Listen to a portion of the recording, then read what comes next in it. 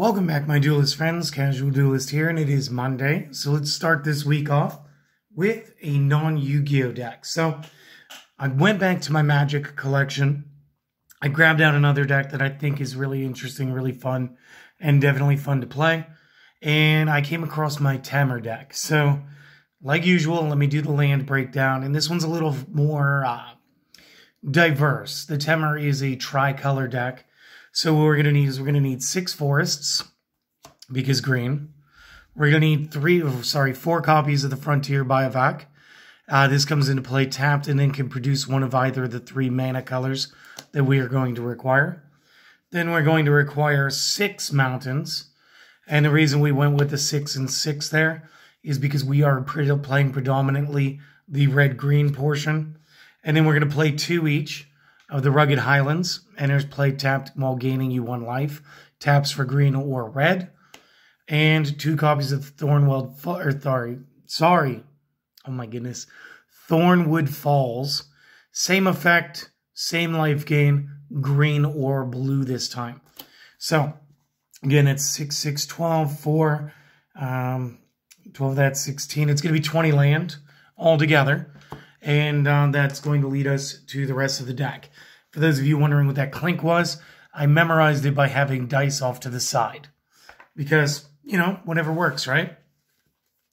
So moving into the creatures, the heavy hitters of our build, we are going to be using 2 copies of the Avalanche Tusker. And you will notice I have an intro pack art, because I like collecting alternate arts. It's fun.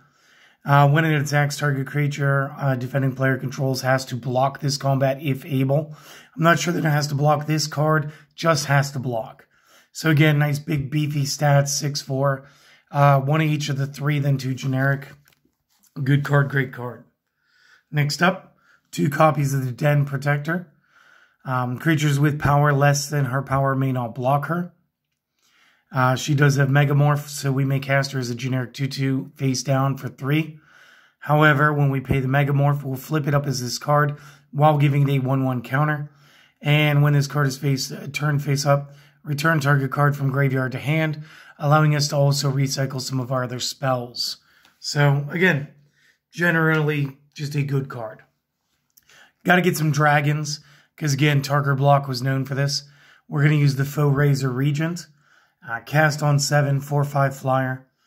When enters play, may have it fight target creature you don't control. What that means, and for the simplicity, let's pull up the previous card. I played my Foe Razor Regent. My opponent has a Den Protector. Let's say it has the stats. It's a 3/2. I'm going to have it fight it. It's like having them do their own combat step outside of the combat step. So again, this 3 will get dealt. We'll go down to 2. This 4 will get dealt. It'll take it to 0. We'll go ahead. We'll take that card out.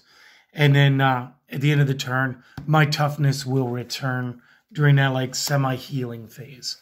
Last portion of the effect. Whenever a creature you control fights, put 2 1/1 counters on it at the beginning of the next end step. That'll make the Regent become a 6/7. Okay? Just for playing it. Just for doing the things. So again, it's a little bit of spot control, spot removal, spot combat, maybe. And again, it justifies its cost really rapidly. Again, we're playing green, so you know there's going to be a mana ramp. So we'll get to that here shortly. What are we playing next? Play set of Heir of the Wilds.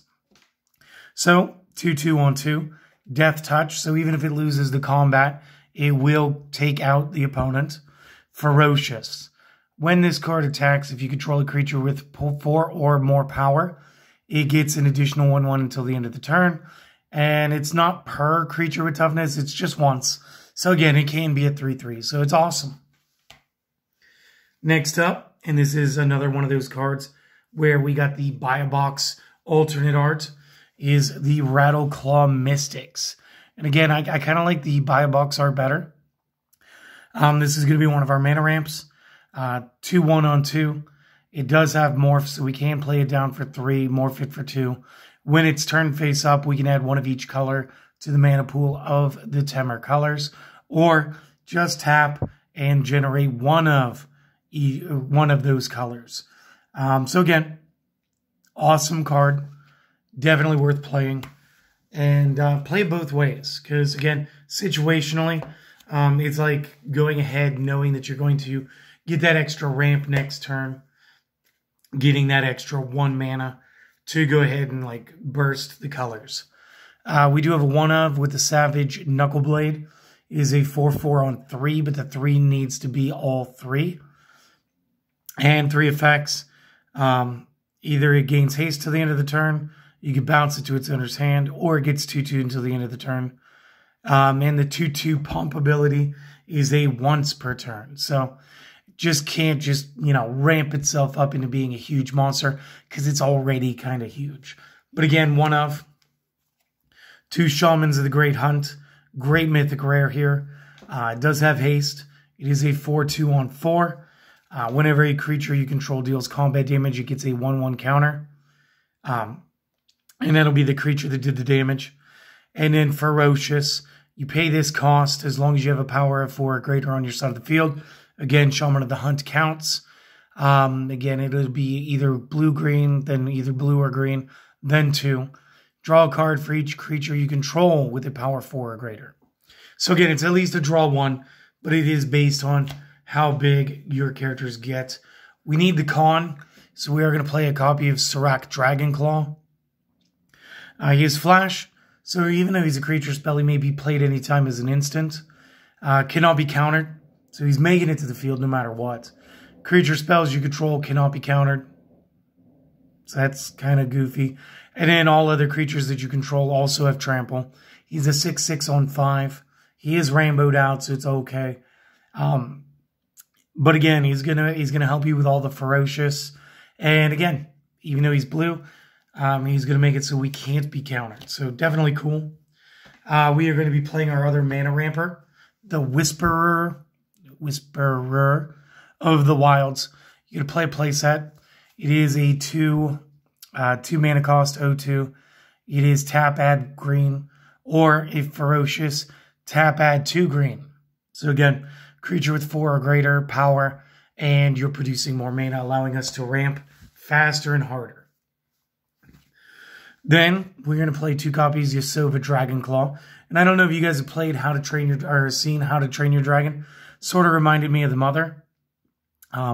Does have trample. So for the Yu-Gi-Oh players, that is like our piercing damage. Magic players, obviously, they already know. At the beginning of combat on your turn, you may pay the cost. And again, the additional 2 there may be either red or blue per. If due, gain control of target creature and opponent controls with power less than use Silver Dragonclaw's power till the end of the turn. Untap the creature and give it haste until the end of the turn, allowing her to basically tame your opponent's monster and swing with it. Pretty awesome.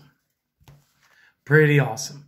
Going into our actual spells now, we are going to run 3 copies of the Temur's Battle Rage. This instant is cast on 2. Target creature gains double strike until the end of the turn. So first and regular strikes. And ferocious. So we'll also gain trample if you have a creature with 4 or more power. So again, that's awesome. 3 copies Trap Essence. Because, a deck isn't blue if it doesn't have something to counters. Counter target creature spell, put 2 1/1 counters on up to 1 target creature. So again, you can counter spell while powering up your own cards. Very goofy, very unique, very awesome. We're going to be playing 3 copies of Wild Slash. Generically, does 2 damage to target creature or player. If ferocious and you control a creature with 4 or more, damage cannot be prevented this turn. So again, it just gets better. Just gets better. The Winds of Calcima. I'm not sure, guys. Correct me in the comments. We're going to play a playset. Prevent all combat damage will be dealt this turn. So essentially, it's Fog. We do get the extra 1 cost, though, because Ferocious, if you control a creature with 4 or more power.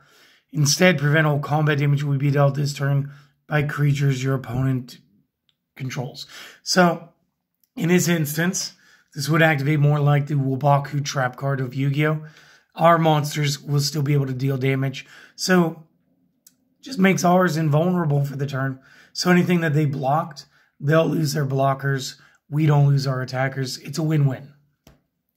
Last card we're going to be using, 3 copies of this Savage Punch. And again, this is how he's going to get his coat of the bear. Target creature you control fights target creature you don't. So remember our dragon at the beginning? You can do this and gain extra counters. Ferocious, target creature you control gets 2/2 until end of turn before it fights if you control a creature with power 4 or greater.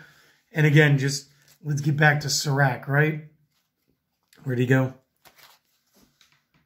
That's how he's going to get his coat, my friends. So that is his bear. And again, while you are using the Faux Razor Regent, the creature you control fights, put 2 1/1 counters on it at the beginning of the next end phase.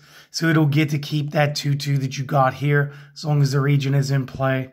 And oh my goodness, it lets you spot control like crazy. So that is my Temur deck. And again, kind of like a block build. I do hope that you guys enjoyed it. If you have, do the things if you want to. You're under no obligation, guys. And again, just remember, no matter what, I want you guys to have a great day. It's Monday. I've got another deck video coming out. It's not a deck. It's a single card. It's a deck master for Yu-Gi-Oh! Hopefully you guys will stop by to see that, even if you don't. Have a great day. Start the week off right. And hopefully I'll get to see you guys again next time. Later.